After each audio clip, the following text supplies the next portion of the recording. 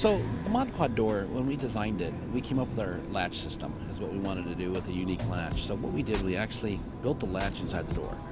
What that does, it allows for the door to expand and contract. If you look at some of the people that are using the slam latches, the failure on them, what it's doing is giving it an extra stress point. So what we did, we actually made ours inside the door so it can move with the razor. And so, depending on what razor you're doing, the 2-seat, the 4-seat, we've got a same latch system on both. So, but we use a 3-point mounting system. We go behind the roll cage. We actually use the front roll cage, and we use a threshold mount too. So, but ours is all TIG welded. It's all 1.25" 120 wall aluminum tubing.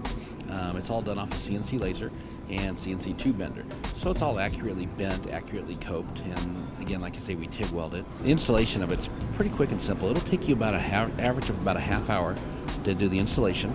Ours is more like a package. It just basically sets in. There's no modifying, no drilling, no tapping, nothing. It's just basically taking the 3 bolts out and setting them back in. So it's pretty simple. Everything comes with all the prepackaged hardware. Everything's there.